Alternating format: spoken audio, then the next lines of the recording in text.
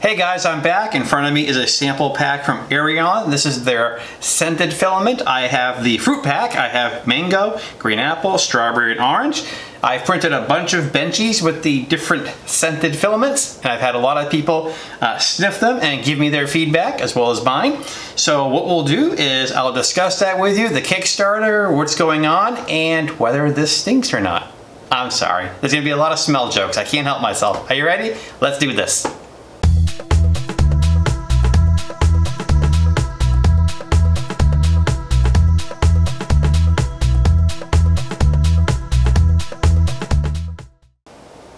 Hey guys, welcome back. Well, first of all, welcome to my channel where nerdy is cool. My name is Paul. I'm on to 3D printing. I like to do reviews on 3D printers, filaments, big into cosplay, flight sims, the list goes on. If you have never seen my videos before, I encourage you to click the button down below and become a subscriber. I don't want you to miss any of my cool content. Okay, as I said in the opener, they sent me this pack of filament at no cost to me, and it was an interesting little package when it arrived. Mine, as I'll show you here in the video footage, was a pretty beat up looking box, but it did arrive intact. Once we unpacked it and the box proceeded to disintegrate, it looked fine, and what I did is it wasn't vacuum packed as tight as I'm used to from Eryone, so it went into the filament dryer and sat in there overnight. This way, when I did the test prints, we'd be ready to go with known dry filament. So I'm going to break the review up into a couple sections here. So first of all, we'll go over how it smells when it's printing. We're going to go over the results of the prints, how they look, how does it print, and then we're going to go into the testing. So, you know, how long did the scent last, or do you smell anything at all? And then my thoughts on the Kickstarter. So here we go with the printing. And one thing I'll mention, and a little clip here, is that while printing, you could definitely smell the scent of things, well, of something scented was going on. The strongest one was the strawberry while being printed. There was a little bit of hint on the orange one, and the green apple and mango, not so much. I mean, you got a hint of it, but in my shop, I have a fair amount of air filtration anyway, so any scents that were running didn't stay long. Okay, it's voiceover Paul, and I just want to point out that the temperatures, the filament temperature for all the printers was 200 degrees Celsius, and we use a bed temperature of 60 degrees Celsius, and didn't have any issues. By the way, since we're looking at the Eryone ER20, if you have one of those, the included profile with the newer versions of Cura works quite well, so give that a try. But all the printers printed the benchies quite nicely. So we stuck to something simple. I just did benchies. I didn't want to get too complicated with different models and types. I've seen a lot of people do flowers and things like that. I just wanted to go with something easy. We did a bunch of benchies, and as you can see, I got a pile of them here. And what I did is I brought these to work. I brought these to my friends. My girlfriend and her children smelled these. And here's kind of the rundown of how it went as far as smell. Now in the shop, the smell, as I mentioned, you know, once the printers had stopped and the air filtration had kind of emptied the room out a couple times, no lingering scents in the shop.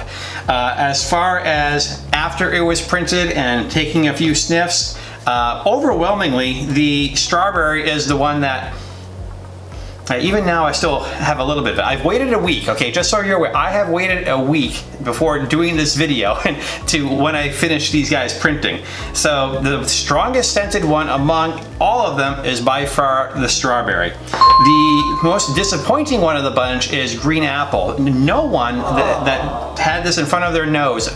You know, sometimes I would tell them what it was, sometimes I wouldn't, just to see maybe if they don't expect it. No one got green apple. Mango, there was a hint of with 2 people out of about 12 people, and orange, yeah, see nothing. 1 or 2 people had that. So this kind of filament is interesting. To me, it's kind of niche. It's kind of like the glow-in-the-dark filaments, you know. Those are the kind of things that people may print for a particular project, but it probably winds up back in the spool and just sitting on a shelf. A couple years ago, someone came out with, I think it was 3D Fuel, had a coffee scented filament, and you know, that was kind of a big hit for a while. But overall, from all the people that I had check these out of the 4 fruit scents that I had, strawberry by far is the only real winner as far as having a strong scent and keeping it. The rest, like I said, green apple dead last, and the other 2 were big maybes. So let's review. So they printed easy. They definitely made some smells while they were being printed. Actually, when they were first being purged as well too, when I was loading them into the machines, I'd get a little hint of scent. Printed well. Overall, the scent doesn't stay very long. So that right there, I guess, as we look at the Kickstarter, if this is something you're considering supporting, I mean, I don't have the flower scents, which is the other part of this Kickstarter they're promoting heavily. So, you know, I went through the Kickstarter, I went through the descriptions here they list, and I'm gonna go through them here with you as well. They got a whole bunch of reviews listed up top. They're about halfway through their goal of this Kickstarter.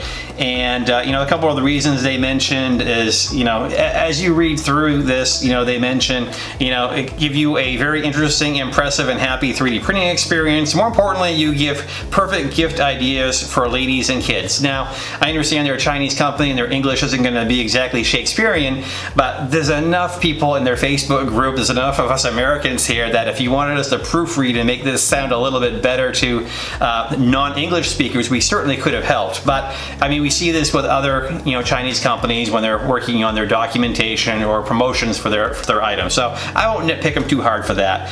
But there's a couple of things as you go through, and they talk about, you know, promoting this and why you would want to support this and why it's a great product. And they're saying things like perfect 3D printed gift for the ladies, and I just, okay, sure, baby. Interesting 3D printed gift for kids. All right. Express your fatherly love or motherly love to your children. Print scented filament with your kids. Give them scented filament prints. Give them a happy childhood. So that's all it takes is scented filament to give them a happy childhood? Hey, I've only got a cat, so I have no idea. But anyway, now they mention here, and also, and I'm going to share these screenshots with you as well as I scroll through, they talk about last or 2 months scent retention time curve. Now, I don't know how they come up with this data. I don't know if they're just going by their noses or if they've actually gone to the laboratory and, you know, tested the off-gassing or whatever this thing does. But to my nose and to other people's nose, outside of strawberry, the others are kind of, no, not gonna work. I'd be interested if the flowers were stronger or better, but you know, at least the batch I have, the fruit is not hanging in there nearly as long. Now, some of the stuff as you read through is comic gold. And again, Eryone, I'm sorry, please don't take offense, but this is what you publish, so this is what we have. So they go on to describe to turn your workshop into a heavenly place, because as you print this, your shop will smell. There are other ways you can make your shop smell. In America, we call it Febreze, so, you know, probably a little cheaper too. Lavender. So they do mention that it's easy to use, just like standard PLA. Yes, that's correct. They list all kinds of additional reasons why this is good. They give like 13 more reasons, you know, why you should buy this. The fragrant workshop, which seems to be a recurring theme here. You can print fragrant coins and put them in a wardrobe. Schools can teach children to print fruit scent print. I just, again, as you read through this, if you do read through this, it gets a little cringy to me. And then they go on to how to back the project, and lasting fragrance is easy to use. Now they mention MSDS and ROH certification.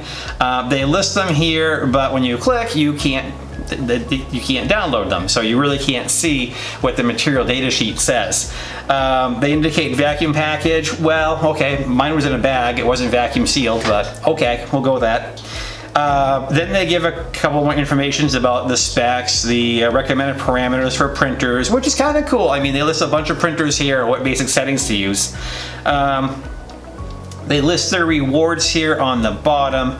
And then again, a little bit more cringy here. They talk about meeting the team, and everyone gives their quote as to why this filament is so awesome. The success of Eryone Scented Filament has once again proved our ability of product innovation, a big step forward for Eryone, quoted by Peter. And then this goes on for other individual people. And honestly, the way you read these things, you would have think they've sorted out how to turn gold from water. It's oh, okay, sure, whatever.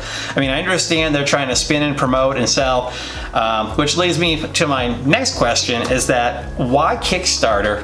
Why go to Kickstarter to make scented filament?